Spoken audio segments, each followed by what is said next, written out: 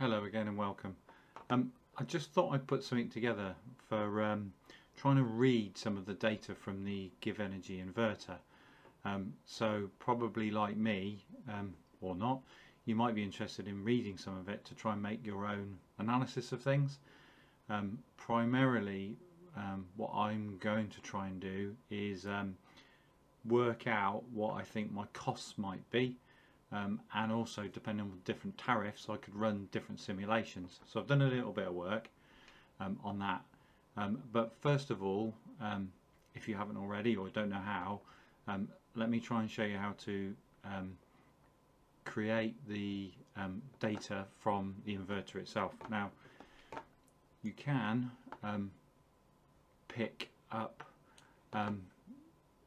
some of the documentation from the website already. So let me just switch over. Givenergy actually have all the API calls, so you can actually do a call to the inverter and then retrieve all of the information, so you can do some testing here. The guys at TerraVault have done a great job in terms of detailing it again, so you can again read all of this, and then they go through it all probably better than I will. But it gives you some good examples, gives you some of the code a bit later on, which is here, and then tells you how to go through it. I thought what I'd do is just run through my version just to show you how. That's all listed there, and then show you how to load it into Excel, which probably a lot of people know. Again, it might or might not be of interest. Later on I'm going to show you how I use something else, but to read more files and then generate something. So let me just quickly show you how to do this. So what I tend to do, the quickest way for me is, and again you only need to do it once, create a text document. I would call it something like read Givenergy .ps1, and what that's telling it is that it's a PowerShell script. It says on the other screen this might be unstable, that's fine. What you can then do is edit it. So what you need to do is edit it. So if you edit, what it will actually do is it'll open in PowerShell script, which is the guys at TerraVault say the same thing. Now I've got this script here, which I will just cut and paste. So if I just copy that, I'm just going to put it into the one I just created, and you can see I've just pasted it. Now in here there are a couple of things, so I slightly tweaked their version to make it run for my needs. One of the things I've done is that I've put this add date, because the way I wanted to run it was I wanted to pick the last 2 or 3 days, just in case I did it in a part day or something. So actually I've got a script that runs 2 or 3 of these together for the last few days. So this is going to run just for yesterday, complete set of data. This is your API key. Again, the guys tell you how to do that, but you generate it off your portal. You generate an enormous API key you put in here, and that makes it unique and so that you can connect to your data. And then the serial number of your inverter, which I found on the side of my inverter itself. And then a path, so where do you want it to store the file. So what I'll do, so for example, you might want to store it on your desktop, which is what I'll do. Now what I'm going to do is just pause for a second, because I'm just going to fill in this bit of information and then just shut the file. So bear with me a second. Okay, so I've just entered my token, my big long API key, and my serial number, and then what you can do is just hit run. So if you right click, you can just run PowerShell. What it's doing is actually running it on a different screen at the moment. What it will do is it will just return, for me it's the blank screen, and then just shut. What actually has happened is it's now created on my desktop a different file, which is this, data points. And then if we edit this, open with, we can open it with Notepad. I'm happy, you can open it all the time or just this once. If we open Notepad, we've now got the JSON file, so we've got the output of the inverter. Now, the one thing I noticed is this is for yesterday. However, for some unknown reason, my data seems to start the 11 o'clock the night before that. So I've logged a call with Givenergy at the moment. I think it might be my my time zone is currently showing GMT, but I'm not sure. So in principle, this gives you a set of data. Now, the interesting things you're looking at, well, I'm looking at, the today bits. So in here, how much solar have I produced? And then the grid, how much have I imported and exported? So I can then do what I want with it. Again, just to show you, if I scroll down, this is so this is 4 o'clock this afternoon, and we can see that I've solar is 7.8, and then I've imported and exported. Actually, if we go a bit further, we can probably see it a bit more than that, because this is a total. Here's today, so 6.2 import, export, and solar. So not a fantastic day for solar, but anyway. So this is a JSON file, and again, you can interrogate it. Now, what you can do is then use Excel if you want to read the information. So if we open Excel,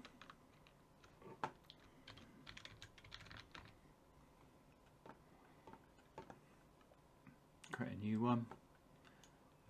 What we can do, just a blank worksheet. You can run the PowerShell. Right, so what we want to do is basically load this data. So what we can do is, if we hit data, you can do get data from a file, and then you can pick JSON file. So we can pick our specific file, which is in my desktop, and this one.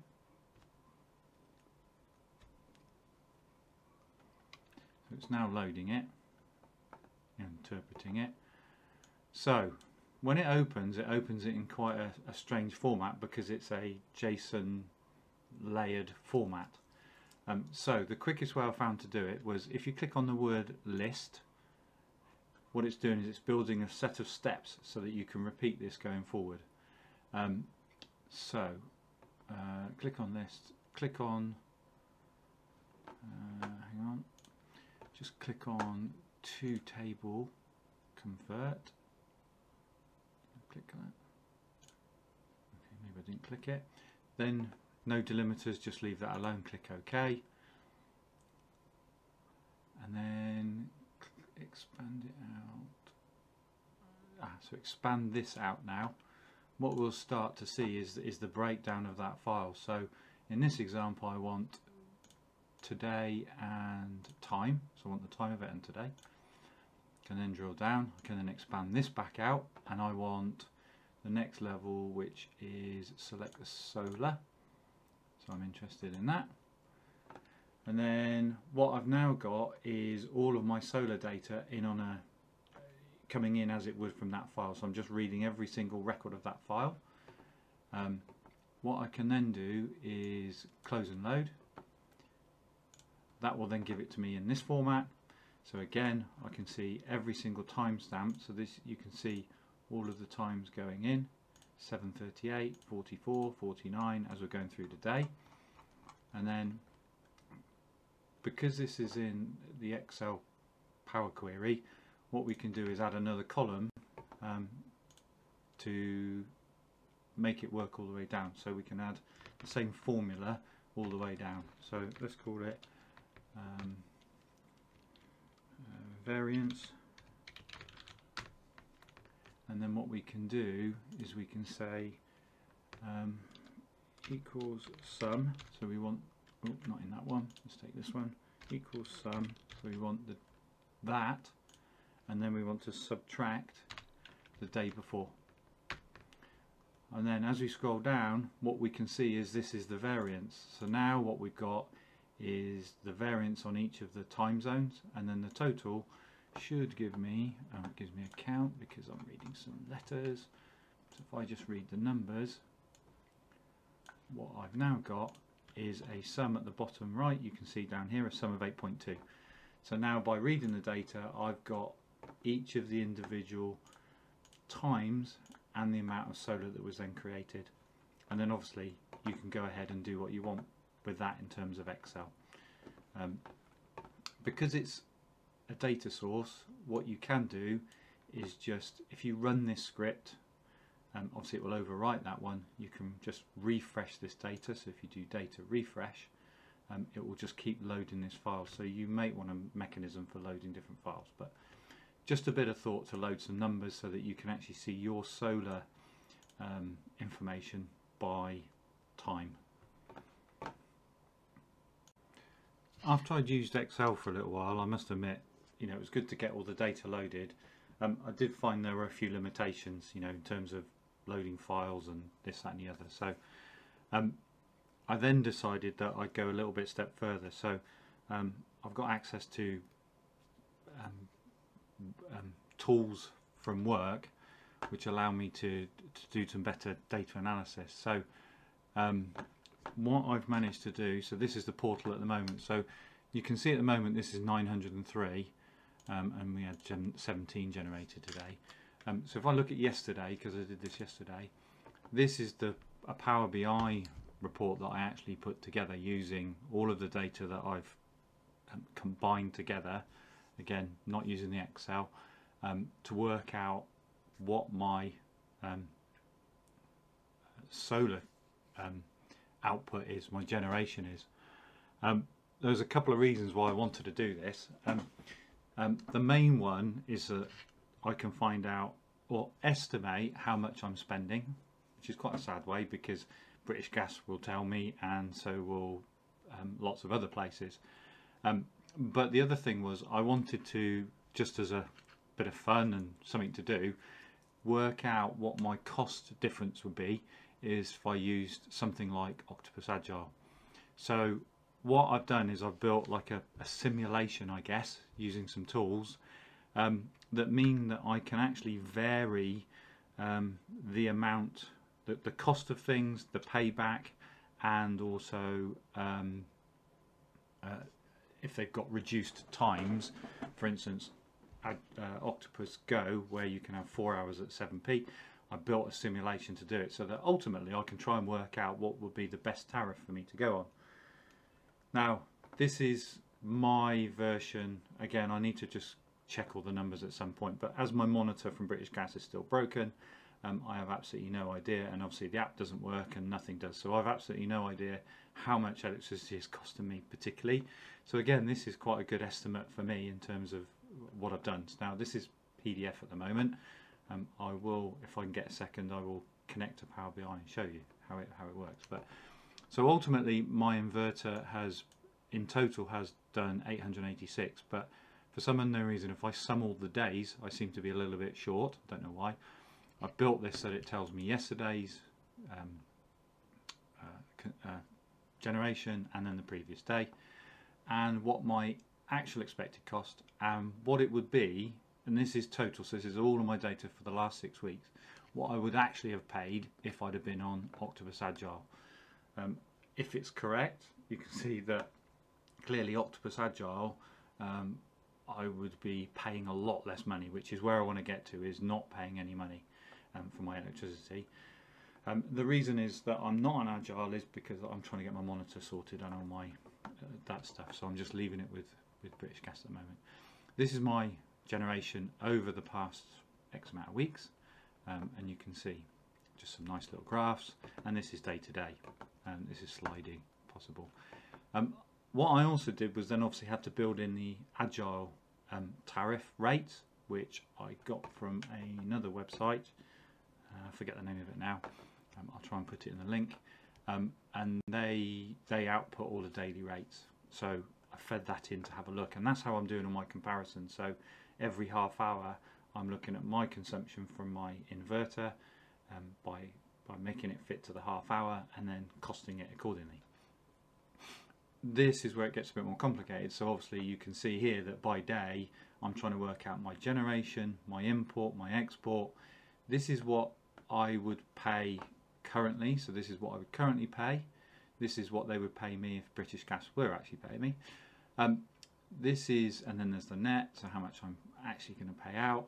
And then this is the Octopus version. So again, feeding all the agile in, and on some days you can see that obviously I've produced an awful lot of energy, which means that they should be paying me a little bit of money, which would be nice. And it also works the other way. And some nice little dials to show me accordingly again. Little bit turn around the other way in terms of cost. So this is what I am paying at the moment, the lighter blue, and this is what it would be if I was in Agile. So again, can work out actually I'll be earning some money here, I think. And this is a sum of all the data of my grid import and export. So again, using the data I just showed earlier with the grid import, this is the total of everything. So we can see that obviously I'm producing a lot of energy, and clearly it is whatever time that is, 12:30, obviously, which makes a bit more sense. For some reason I get a bit of a spike here. I'm obviously late at night, and then obviously overnight. Again, my battery should sort a lot of this out when it comes, which should be hopefully in a week or two's time. Now, this was what I anticipate. This is what I think I'm paying now. Again, got no figures from British Gas.